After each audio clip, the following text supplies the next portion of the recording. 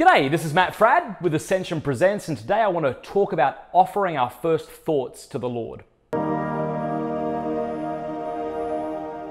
So when you wake up in the morning, you might feel groggy, maybe you've got 100 unconscious thoughts or half-conscious thoughts buzzing around in your brain. At that point, I think it's very important to start our day off right by praying, by drawing our attention to the Lord and giving Him the day that's before us. And in this little video, I want to share with you 3 simple ways that you might do that, going from simple to more elaborate. So the first thing you might do, and this is something I try to do every morning, is I'll say, "Glory to Jesus Christ." All right, that's the first thing that I do. So if I wake up, there's all these thoughts, I feel totally gross and groggy. Once I'm conscious, I'll say, "Glory to Jesus Christ." Now, if my wife's awake, which usually she isn't, she will respond, "Glory forever." All right, this is something we pray in the Eastern Catholic Church. Glory to Jesus Christ, the response being glory forever. So this is something that we do in the morning.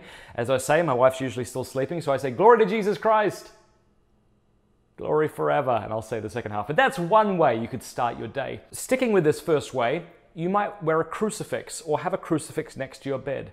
And you might not just say "Glory to Jesus Christ," but you might pick up that crucifix or take it off your chest and kiss it.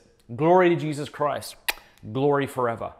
Now, in doing that, you're probably not going to feel uber pious and super spiritual and really great. No, you might feel totally gross. But it's still important to give our first thoughts to the Lord. And I think that also builds within us a sort of consistency and perseverance that we need, right? That regardless of how we feel, we are going to worship our Lord. All right, so the second thing that you might do is pray the Angelus. If you're not familiar with the Angelus, you can just look it up online. It contains some scripture verses, 3 Hail Marys, but that's a short, simple prayer that you could pray. Maybe you could get out of bed, fall to your knees, and pray the Angelus. How long is that going to take you? 2-3 minutes. Again, we're building within us consistency, perseverance, even when we don't feel like praying. And in doing that, we're offering our first thoughts to the Lord. Okay, so the third way is a little more elaborate. And this comes from the teachings of St. Francis of Sales. He spoke a lot about how important it was to give our first thoughts to the Lord. Every time you wake up, there are certain things that you do. Every single day, right? Well, you get out of bed, don't you? That's one thing that you do. You put your feet on the floor. That's something you do. Well, you get dressed, right? That's another thing that you do, hopefully. Another thing that you do maybe is have your coffee. All right, so suppose these are 3 things that you do every single morning. Then St. Francis de Sales says what we can do is attach a memorized scripture verse to each of these actions. Let me just suggest 3, though you could read St. Francis de Sales to learn more, or you could choose your own. What if when you woke up in the morning, if every time your feet hit the floor, you quoted Ephesians chapter 5, verse 14, and you said, "Awake, O sleeper, and arise from the dead, and Christ shall give you light."